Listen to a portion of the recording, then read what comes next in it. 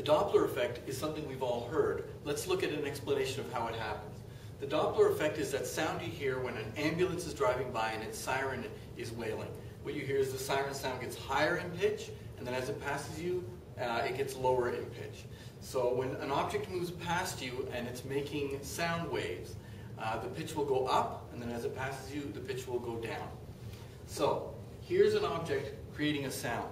Sound waves radiate out from wherever the source of the sound is. So this could be the siren on the ambulance. As time goes by, these rings work their way out. Just like if you were in a pool and you put your hand in and tap the water like this, the rings would radiate outwards. So this person, what they hear, they're hearing a frequency. And frequency is how many waves are hitting them, how many crests or troughs are hitting them every second. So a higher frequency, 440 hertz, would give you a certain note. A frequency of like 220 hertz would be a lower note. So these waves, this person hears these sound waves as they pass by their ear. If the object that's making the sound is moving, and let's say it's moving at subsonic speed, which means it's moving less than the speed of sound, then the first wave here was made when the object was over here. The object is moving this way.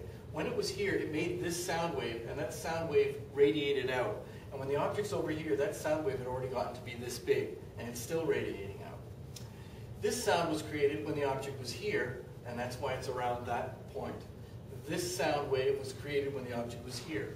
So the object creates a sound wave, then moves, creates another sound wave, moves, creates another sound wave. So as the sound is leaving the siren, the sound waves on this side are starting to bunch up, which means this person hears more of these waves pass in a second than they heard when they were over here, even though these sound waves are traveling the same speed. Once they leave, the siren sounds leave, they travel the same speed in air. But because the object is moving, these sound waves are getting bunched up. And so this person hears a higher pitched sound going by them. But this person over here, listening to this object, the sound waves getting to him, well, they're spread apart further. So their frequency is lower. This person hears these sound waves as a lower note. So if you're standing here, as the sound goes by, it gets higher pitched one frequency and then lower pitched frequency.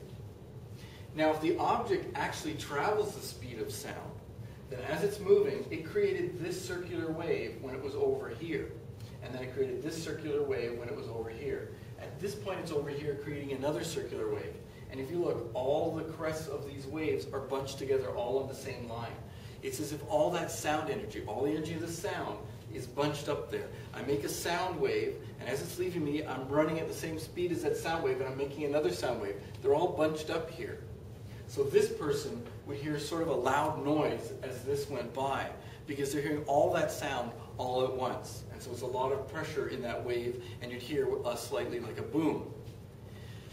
If the object is traveling faster than the speed of sound, we have a similar thing happening, except this sound wave was made when the object was here, this one was made when the object was here. The object's all the way over here, and this sound wave is not radiating out as fast as this thing is moving, so it never catches up to this person.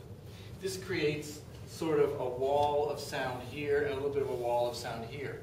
So as this goes by, this is a sonic boom, this person will hear all those sound waves at once, and that would be a huge bang. And so airplanes that travel faster than the speed of sound or at the speed of sound are creating a sound wave, and it's not like a bang. What it is the sound wave, as it passes by you, all those sound waves, you hear a bang. But that's a continual sound moving along. It's just from where you are, there's no sound, there's sound, and then there's no sound. It's interesting to note that this person, if this person was yelling help at the time this thing was moving, the sound of the P would get to them before the sound of the H. Because the sound was made, the H came out of the word help, and the person was traveling faster than the speed of sound, and then the E sound came out. So this person would hear this sound backwards. So this is the Doppler effect. When something is moving, the pitch you hear increases as it's passing you and decreases as it's past you. If it's going the speed of sound, a shock wave is created, and you hear a sonic boom.